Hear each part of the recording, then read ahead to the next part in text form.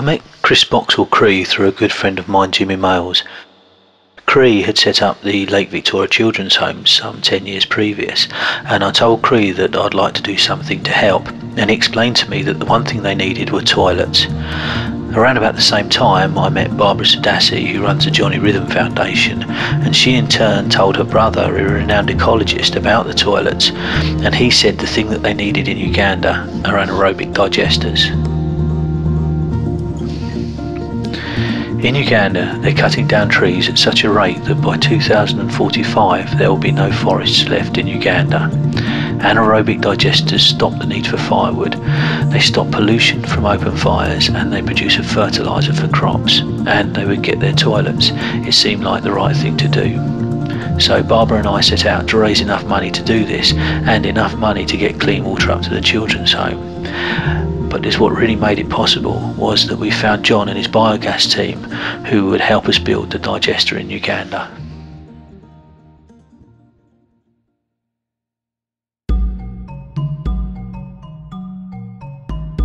Firstly, you take manure from the cows and pigs and mix it with water in the mixing chamber. When it's properly mixed, you pull out the plug and the mixture goes to the bottom of the digester. In the digester, the manure breaks down and gives off methane gas. The methane rises up and collects at the top of the dome of the digester. As the pressure builds, the gas is forced down onto the manure mix and forces the manure out of the digester through the expansion tank. This is called slurry and is used as a fertiliser to help plants grow. Meantime, the gas is collecting in the dome, so through a pipe on the top of the digester, the built-up pressure pushes the gas to the gas rings where the gas is ignited and used for cooking.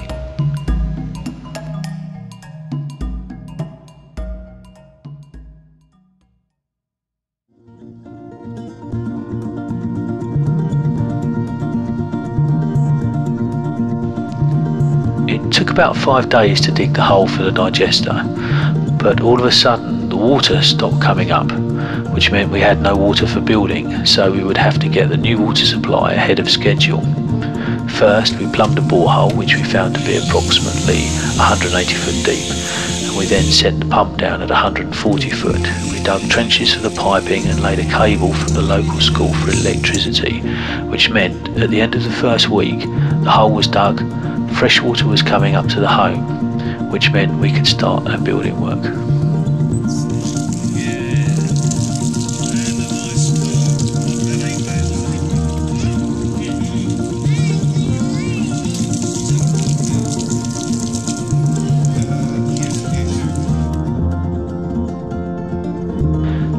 At this point, John and his team arrived and concreted the bottom of the digester hole. They set out the first course of bricks, and John left his team for the next 2 weeks to build the toilets and digester. Everybody got involved in digging the hole and building the digester. Children as young as 6 were helping us move the soil and carrying things. In fact, employing people from the children's home and locally not only meant that they got much needed employment, but everyone had a connection with the digester.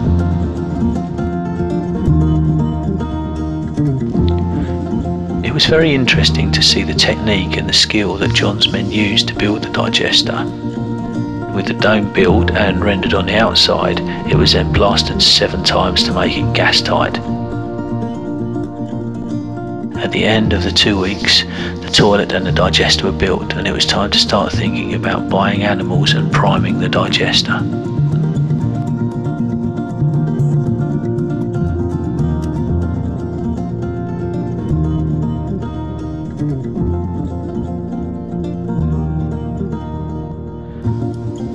We then planned the pig pen. We had to put in a reinforced floor to stop the pigs from digging. The bays are separated by eucalyptus poles and a roof put over them to keep them dry. Then we went to the pig farm to collect the pigs.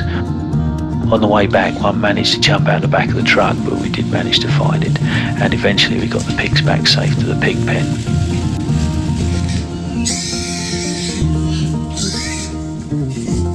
Then, after building cow sheds, we had to go out looking for cows.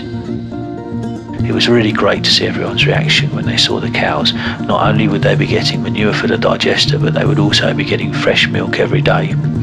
Although it did come as a surprise to me how much cows eat even after grazing, still it was great to see everyone's reaction. They were really happy with the cows.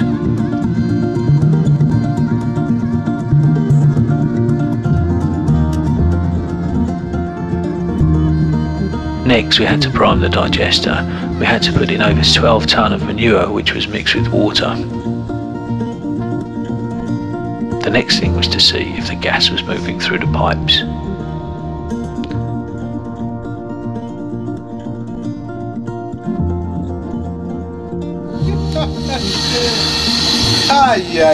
Eric is amazed. Eric Definitely. Eric helped us put it all together.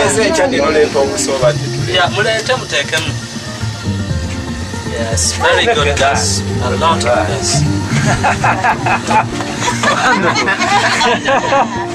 That is great. Fantastic. Wow, look at the heat Instant on that. cooking now. No excuses. I won't mind in them now. That's wonderful. Thank you, John. Thank you, John. No, Jesus. I can't do it.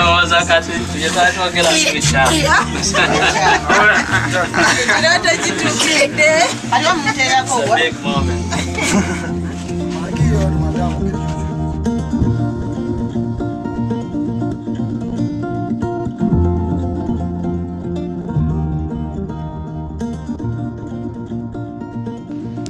In 7 weeks we'd achieved all we'd set out to do. We had built toilets, a digester, bought cows and pigs, built their homes, got fresh water running up to the home and got them cooking on gas, using local people, local wisdom and appropriate technology. With creative design, the home had their first permaculture system. Permaculture is about sustainable living, and now using permaculture techniques we're raising money to help the children's home and grow all the crops they need for their animals and themselves, going a step further to making them self-sustaining. And we want to build more digesters. They can be smaller for families of 6 or larger. For instance, schools with over 500 pupils can run digesters from the waste of the pupils alone, or even larger digesters can be built that can produce electricity that could run a small factory. In fact, this sustainable system can be easily replicated all over Uganda, looking after the environment and helping others to help themselves.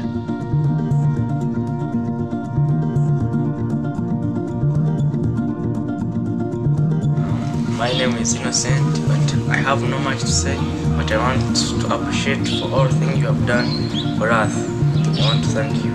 Yes, it has been lovely to meet you with the 2 visitors and Chris who brought you.